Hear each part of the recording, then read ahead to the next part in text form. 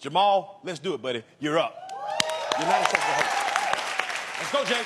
One of the hardest things you'll ever do in life is forgive somebody who's not sorry.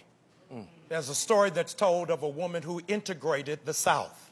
And she was the very first black woman to move into a community that was all white. And she had a neighbor who was absolutely disgusted that a black woman moved into the community. So every day she would throw feces into her yard.